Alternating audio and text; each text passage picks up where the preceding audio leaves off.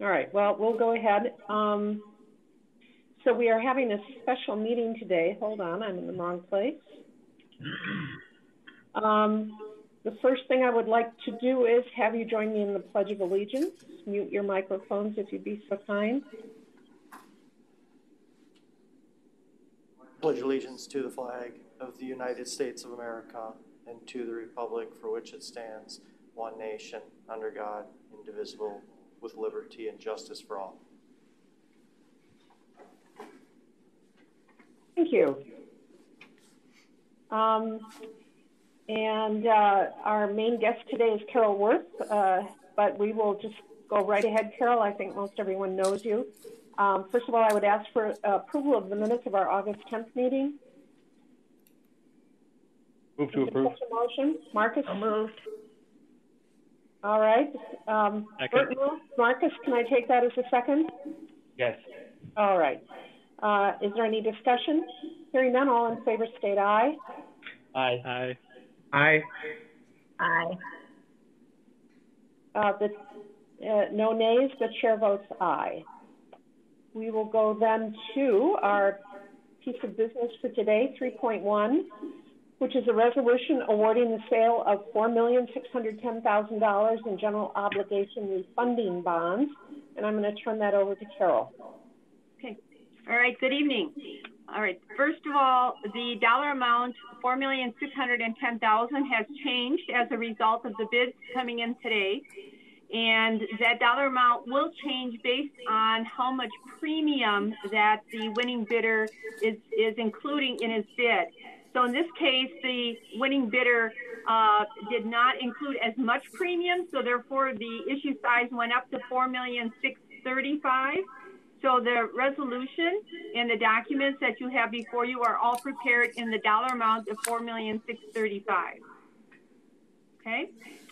All right, this now goes back to the report in July where we talked about doing a refunding of the 2007 bonds, which is strictly for savings. At that time, the savings was $647,000. We were estimating an interest rate of 0.97.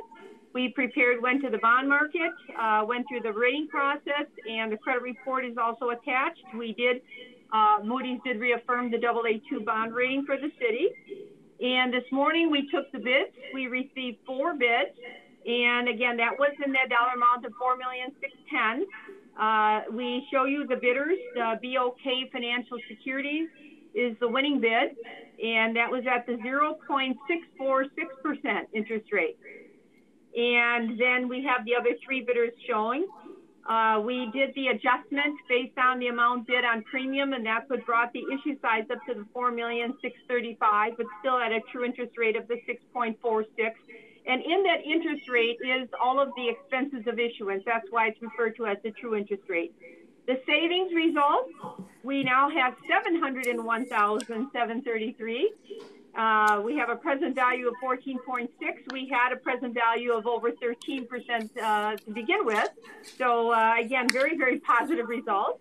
And the underwriter does pay all expenses of issuance, which would be our fee, bond counsel, rating, and underwriting. So that is all included in these figures. The second page of my summary report talks about the resolution that you're taking action on. What it's doing is approving the borrowing terms as far as, how long the bonds are being retired over, the interest rates. It's awarding the bonds to the firm of BOK Financial Securities, and it's authorizing those 2007 bonds to be called in on October 1. That's going to stop that interest that's right now outstanding at over 4%. On September 15th is when the city will receive all of the money at one time. And I did a little breakdown there to show you it's $4,635,000 of principal, and the bid that came in at about $141,700 of premium. The combined amount goes to pay off the $4,775,000 of bonds. So that's how the exercise works. And that will occur on October 1. So we will assist the city with notifying the bondholders as of tomorrow that the bonds are being called in. That means that October 1 will be the very last interest payment they're going to receive at that current interest rate. And then you turn to, as of September 15th, the new issue starts in terms of the interest accruing from that date, and your next payment will be in the year 2021. On the second page of my handout is a retirement schedule that goes from 2021 to 2026, which is the same term that the 2007 bonds were outstanding. Coupon means interest rates. You'll see that it's first 4 years are at 1%, and the next 2 years are at 2%. But when you bring in that $141,000 of premium, that's what brings that TIC down to the 0.64. Okay, so that's the math. And that's basically showing in that final pricing summary on my page 2. The yield column shows you what the investors are actually receiving. So right now, the investor that has the 2021 maturity is actually yielding a 0.2%. And the highest amount is in 2026, which is 0.35%. So obviously, the market has improved significantly, which is the reason why the results are even better than what we were talking about in July. And that's driven by that yield column. Okay, the yields have gone down 30 plus basis points right across the board. So that's where our savings is coming from.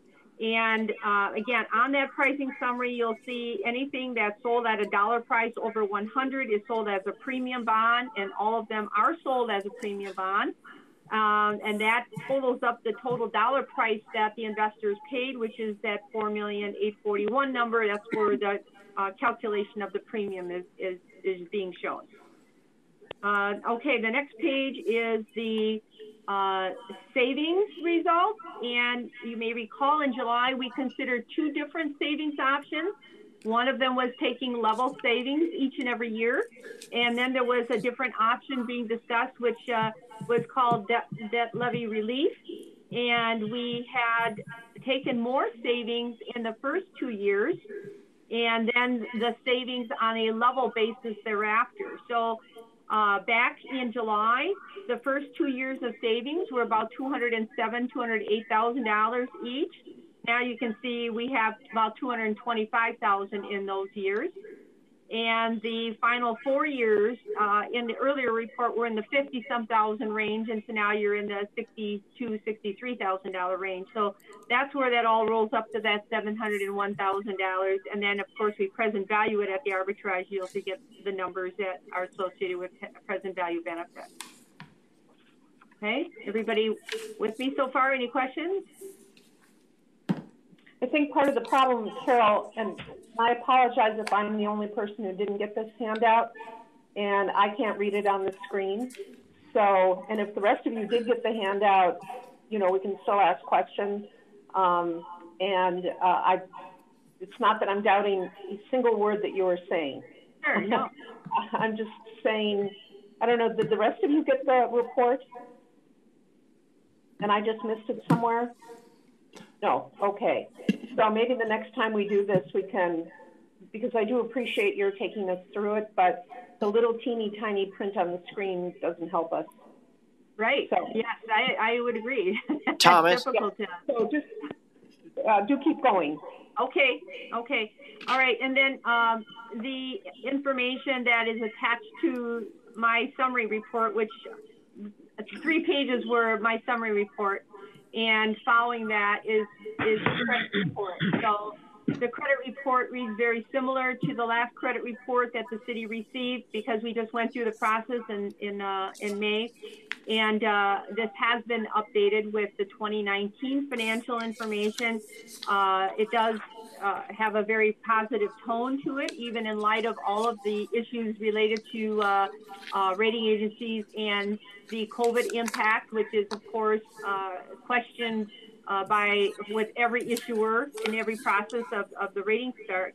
But when we talk about the summary, okay, the summary does say that it's the city benefits from a strong financial position and a revenue structure that insulates it from near-term economic declines related to the coronavirus.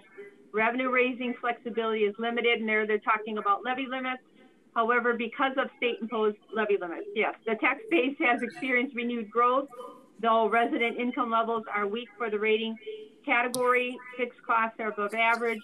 The debt burden will remain moderate given the regular capital borrowing, and the pension burden will remain manageable. So we did have a nice growth figure in our 2020 equalized value. We did have a very good outcome with our year-end 2019 financials. So those were our two big highlights of our rating presentation. So we did have very good reception by the rating committee. So that report is attached, and after that report, there will be the resolution. And the resolution, again, is prepared in the dollar amount of $4,635,000. The resolution recites back to the date that the council adopted the set sale resolution on July 20th. And then it goes through the things that I talked about, that you're paying off the 07 bonds strictly for savings. You're not extending anything. You're just simply taking savings over the same term, that we went to the market, that we published notices of sale for bidders to submit a bid today. And then the rest of the resolution is similar to any other borrowing resolution the city does with regard to tax exempt borrowing, and the fact that the terms that you pay your principal once a year in October, semi-annual interest, the fact that the money is going to be used strictly to pay back debt. None of this is for capital projects. There's no new money associated with this financing, so this simply is for debt. And then there are compliance with federal law, and there are a number of exhibits. The exhibits that are attached will be the notice of sale that went out to the underwriters for today. That will be the actual bid that was submitted by the underwriter, an executed bid form, and it'll have the repayment schedule and the pricing summary similar to what I was referring to in my summary report, and it'll have a bid tabulation showing all 4 bidders. Now, because you weren't able to see the bidders to begin with, I'll just tell you that bidder number 1 was BOK, and that's the 0.64. The second bidder was Robert Baird at a 0.72. The third bidder was a firm in Minneapolis called Piper Sandler at a 0.74, and Raymond James at a 0.78. So I just thought that was important, so you kind of get a feel for the range of bids. Okay, so that is my report. Good. Thank you, Carol. Questions, comments from committee members? Anyone? Then I think we are looking for a motion to send this to council, authorizing the borrowing is set out in the document. Do we have such a motion?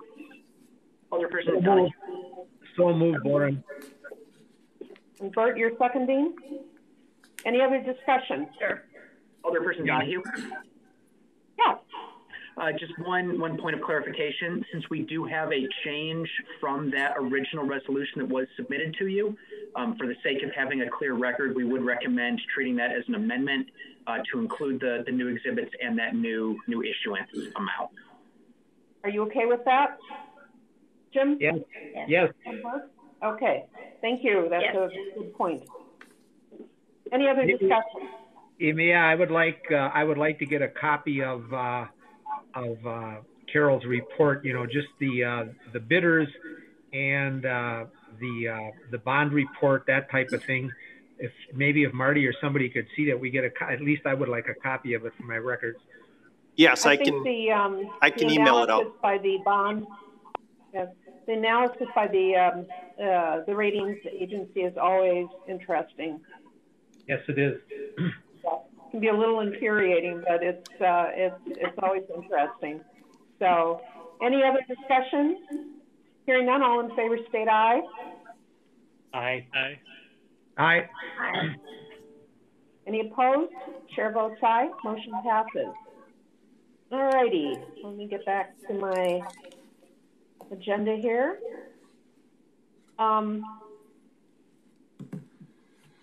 Let's see, that's it. Our next regular meeting is August 24th. Looking at the council agenda for tonight, it looks like there'll be a number of issues. So is there anyone who may not be present that you can advise us now? Okay. I would ask for a motion to adjourn. Move to adjourn. All right. I didn't get who moved. What? I'm going to make it up. Marcus? All right. And Bert seconded. Any further discussion? Hearing none, all in favor, state aye. Aye. Aye. Any opposed? Chair votes aye. Carol, thanks again. We appreciate your time and skill. We are adjourned.